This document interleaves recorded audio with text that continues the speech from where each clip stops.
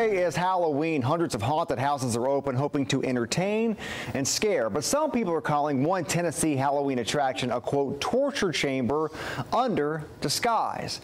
Good evening. I'm Josh Rowe. And I'm Kim Chapman. Bliss Ekman explains why thousands have signed a petition to shut down McKamey Manor in Summertown, Tennessee, and why the owners of one local haunted attraction say they don't condone what that attraction is doing. Bliss.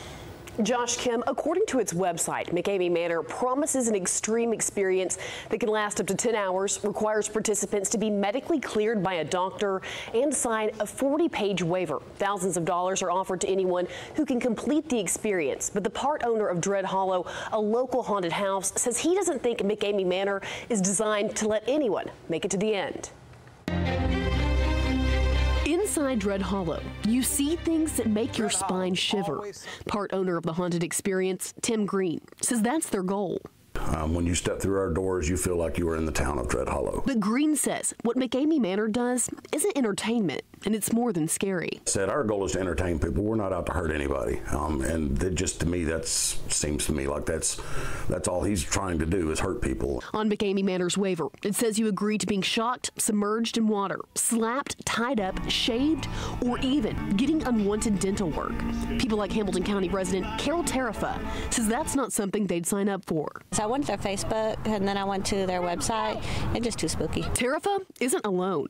A Change.org petition to shut down McKamey Manor has more than 19,000 signatures. Pretty much people going into there voluntarily, signing a waiver, and getting tortured with the promise of a reward if they make it through it. And from what I've heard, he makes sure that nobody makes it through it. Industry experts agree McKamey Manor is not a haunted house. Members of the Haunted Attraction Association say they're tired of this consensual torture experience being put in their same category. We're out to scare you and entertain you, but we're not out to hurt anybody. Concern over McKamey Manor has made its way all the way to the top law enforcement officials in Lawrence County. District Attorney Brent Cooper has looked in to see if the extreme haunt has crossed the line into criminal.